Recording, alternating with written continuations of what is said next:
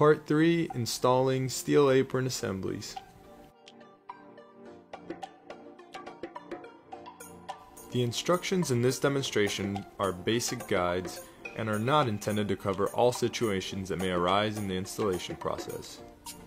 There will be specific conditions for each project which will need to be managed as they occur. Kewaunee steel apron assemblies come from the factory as ordered and ready for installation. If a knee space panel was specified, the brackets and hardware for those items are included. To install the assembly, you will need the following tools and hardware. We recommend a drill for drilling pilot holes, an impact gun for driving screws, a carpenter's level, a laser level, leveling shims, a minimum of 2 welder's clamps, and proper safety equipment.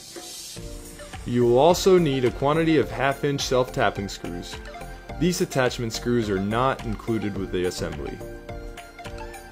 The installation manual, which can be downloaded from Kewaunee.com, should be read carefully before beginning the installation. Check the contents of each box to verify all expected items are included. Measure the space provided for the assembly and the elevation, and verify that it matches the drawings as well as the measurements of the assembly itself. If the field measurements were not taken correctly, the assembly may not fit properly. If the apron is supported by a cabinet on one side and a pedestal or legs on the other, begin by installing the base rail to the cabinet bottom, making sure that the base rail is flush with the bottom of the cabinet so that there will be no gaps between the top edge of the knee space panel and the worktop, apron, or apron rail depending on the assembly. If the assembly has 2 adjacent cabinets, secure the base rail to the bottom of the cabinets at this time.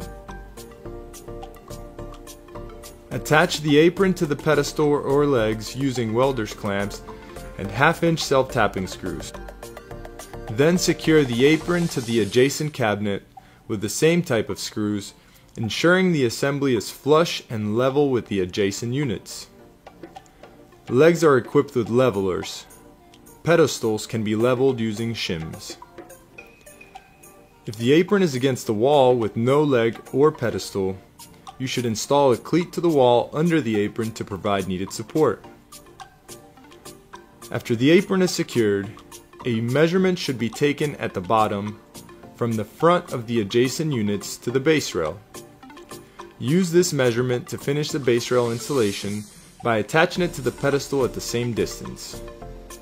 Also use this measurement below the apron from the front of the adjacent units to mark the location of the knee space brackets on the cabinet and pedestal.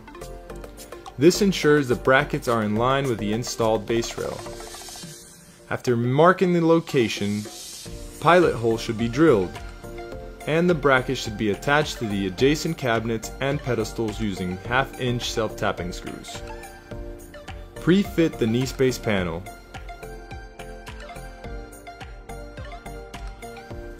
Mark the locations of the bracket attachment points and drill the corresponding pilot holes. Finally, using the provided hardware, attach the knee space panel to the brackets.